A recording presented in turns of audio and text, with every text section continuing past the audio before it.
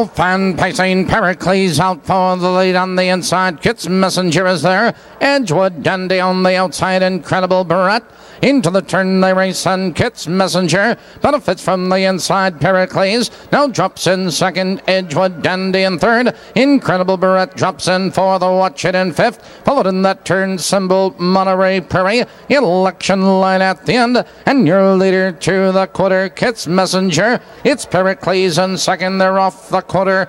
28-3, and Kit's Messenger has the lead on the real length. It's Pericles right there in second. It's Edgewood Dandy in third, followed by Incredible Barrett in for the Watch It. It's Symbol Monterey Prairie and Election Line. They're heading for the half-mile marker. Kit's Messenger maintains the lead 2 lengths, but Pericles stalks the leader in second. It's Edgewood Dandy moving third, charging to the outside. On the outside, Incredible Barrett.